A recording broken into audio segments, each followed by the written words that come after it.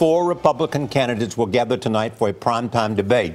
It is their first meeting since Donald Trump dominated Super Tuesday. Trump has more than 1/4 of the delegates to win the nomination.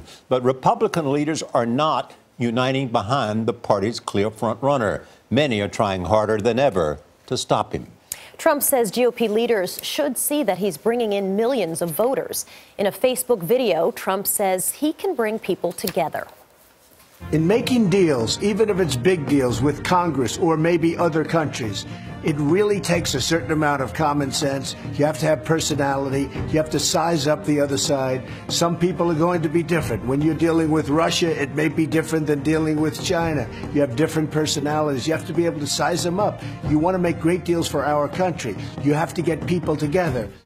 Marco Rubio insists Trump is destroying the Republican Party, leading to defeat in November. The Miami Herald endorsed the Florida senator this morning. It called Rubio, quote, the best choice to unite a fractured GOP. This week's Time magazine cover calls Trump a, quote, bully, showman, party crasher, demagogue, and possibly the 45th president of the United States. 2012 Republican nominee Mitt Romney plans to say today that Trump doesn't have the temperament nor the judgment to be president. CBS This Morning has obtained excerpts from a fiery speech Romney plans to make this morning in Utah. He says, quote, Donald Trump is a phony, a fraud. His promises are as worthless as a degree from Trump University. He's playing the American public for suckers. He gets a free ride to the White House, and all we get is a lousy hat. Trump hit back this morning on Twitter, writing, quote, why did Mitt Romney beg me for my endorsement 4 years ago? The cracks in the Republican Party go beyond politicians. 60 GOP national security experts signed a scathing open letter opposing Trump. The letter calls Trump's vision of American power and influence, quote, wildly inconsistent and unmoored in principle. He swings from isolationism to military adventurism within the space of one sentence. One of the experts who wrote the letter is Townsend, former Homeland Security Advisor to President George W. Bush. She joins us now. Good morning.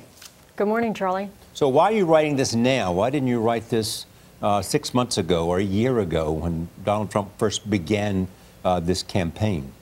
You know, Charlie, I can't speak for the other signatories on the letter. I will say for myself, I mean, I think like most people, you wanted the political process to play out some. And frankly, you know, having taught my sons to be polite and to listen to the views of others, I didn't expect that sort of the rhetoric of Donald Trump would resonate with so many people. Look, I understand people's anger and frustration. My children don't feel like they have the same opportunity to better themselves that I did when I was growing up. And so there is a very real sense of frustration. But it doesn't justify some of the sort of incendiary rhetoric that Trump engages in, and frankly, the bullying. The bottom line is that you say you cannot support him for president because he would be dangerous in the White House.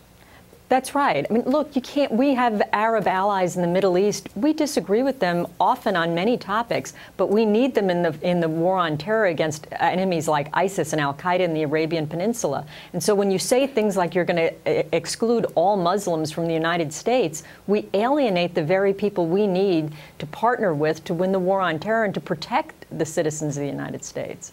Donald Trump said that months ago. He said it on, and he was asked about it on a debate stage. There have been a number of debates. None of the other Republican candidates have been able to convince those voting that that's dangerous. What difference is a letter going to make?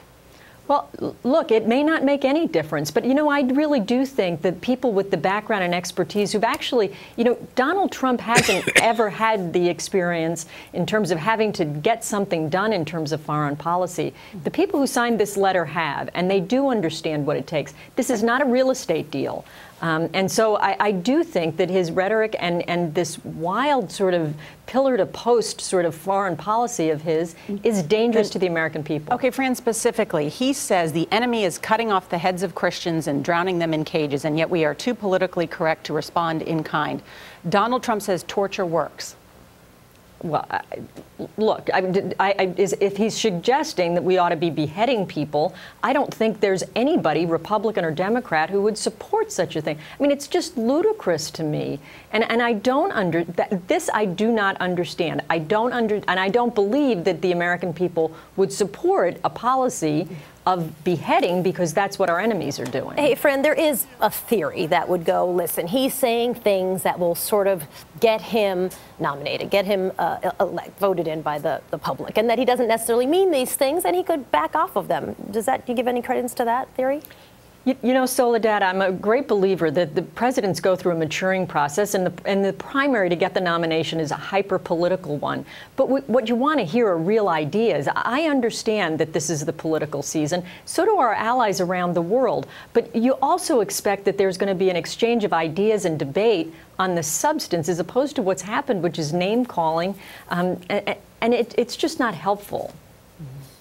You're suggesting he goes beyond the pale in contrast to everybody else who's ever run for president? That's right, Charlie. And I do think that there's a judgment and temperament issue here. And Donald Trump, at least up to now, to Soledad's point, up to now he has sort of shown himself not to have the judgment and temperament. Can that change? Perhaps. I hope it does. Thanks. But we haven't seen any evidence of that yet. Thanks, Fran. Thanks, Charlie. Thank you.